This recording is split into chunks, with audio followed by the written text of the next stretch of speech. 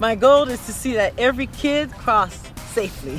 What I love about being a crossing guard is the few lives that I've saved, because there have been a few incidents where cars just don't stop for the kids and the kids run across.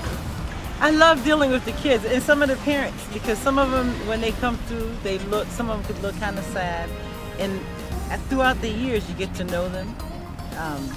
It's trying to make their days better, setting them off to the right start with school.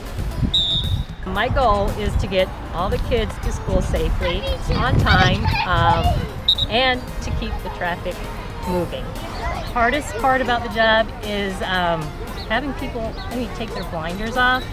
You got in the cars and pedestrians. A lot of people have their cell phone blinders, music blinders, I gotta get to work blinders, because you'll be surprised. I think they see me and they don't.